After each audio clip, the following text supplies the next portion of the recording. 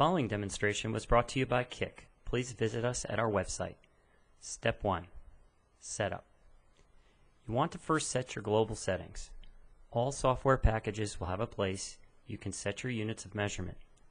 In this case, Kick software has a nice feature where you can set the starting temperature where the profiler will automatically begin to collect data, 31 degrees C in this case.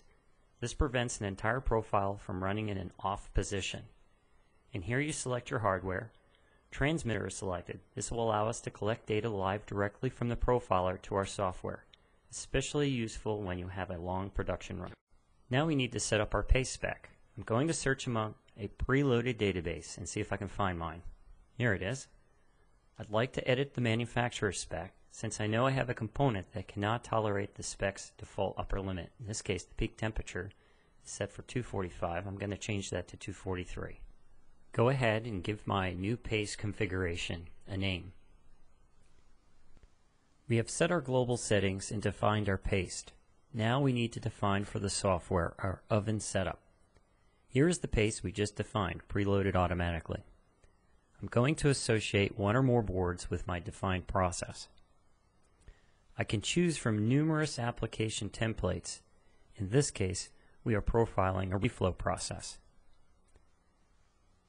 Now I define my oven for the software.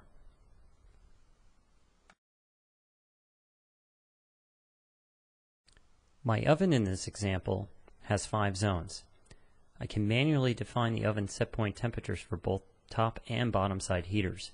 Numerous ovens, however, can communicate with Kick software automatically transferring this information. I can also make changes to the zone lengths. In this example, I'm making an adjustment for a longer cooling zone.